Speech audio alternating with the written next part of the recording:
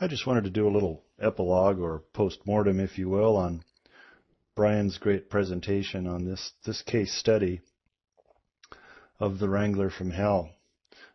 First of all, I wanted to reiterate what he said, that this particular engine, this 4-liter cast iron head and block pushrod motor, is an extremely reliable design, has served well for many, many years, and we're not suggesting there's anything wrong with the design here at all. This is strictly a problem with the vehicle.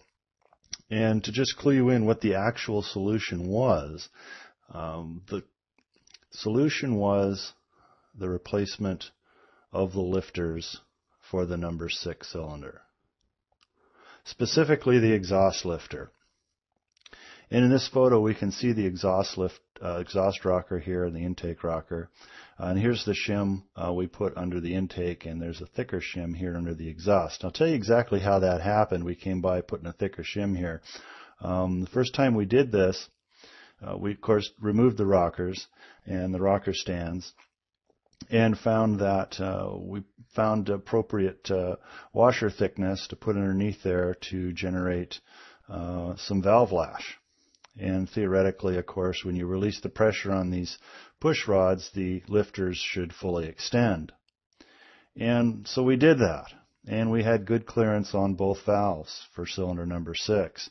And it was interesting when we put the valve cover back on, restarted the engine, and got it back into its failure scenario, it started missing again. And we're going, no, wait a minute.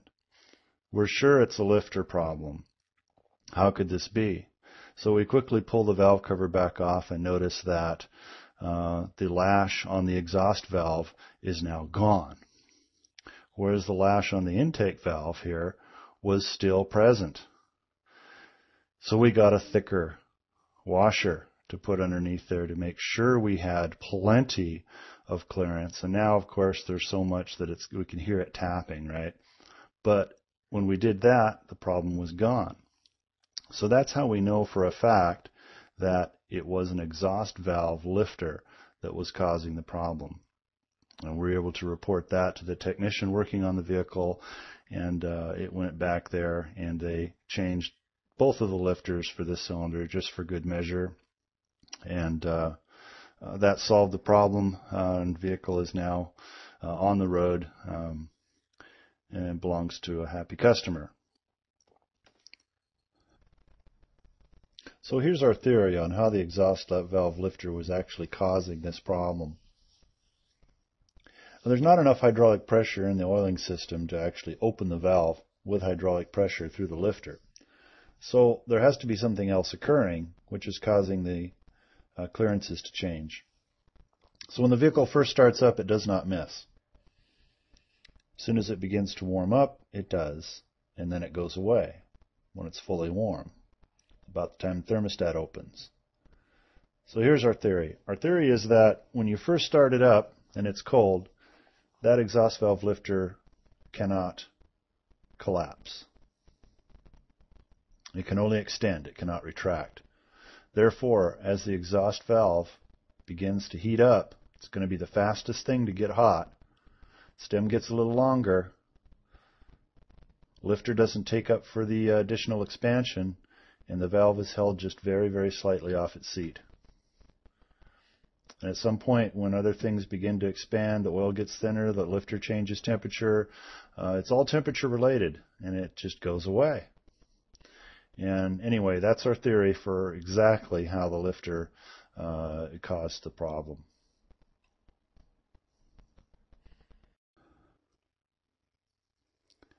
We'd also like to acknowledge ALLDATA for their information database and some of the information that was presented here from the ALLDATA system. This system is the most complete source of factory information available, bar none. So follow the link here and do check that out. It is the best source of factory information, short of going directly to the factory sources and subscribing to each and individual manufacturer's factory information website. You can't get more accurate than factory information. A lot of the other systems do have a lot of errors and lack of information, partial information, incorrect information. Of course, there's mistakes in everything, and even factory information has mistakes, but it doesn't get any better than that. So if you're like I am, you make enough mistakes on your own, and you don't need any help from your information system, get the ALLDATA.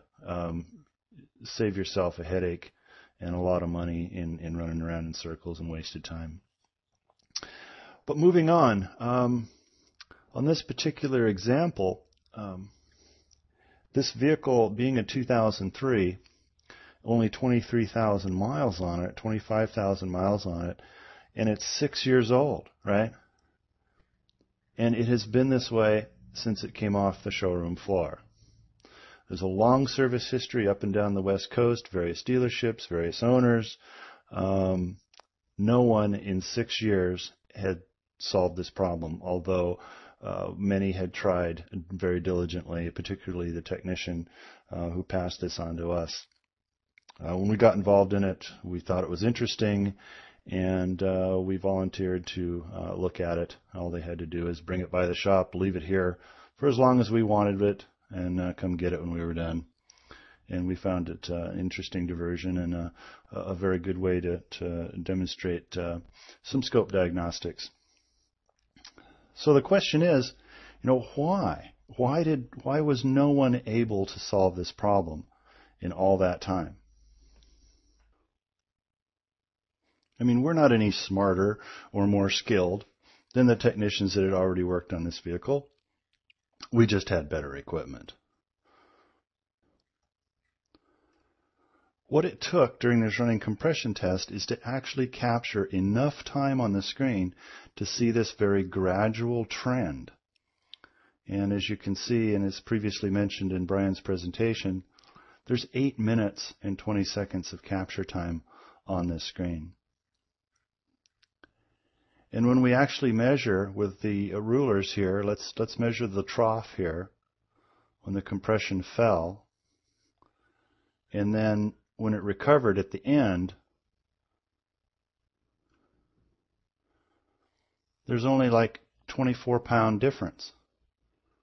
That's not a lot, but it created a lot of turbulence in the combustion chamber, disrupted the spark behavior, killed the cylinder, and was responsible for this problem.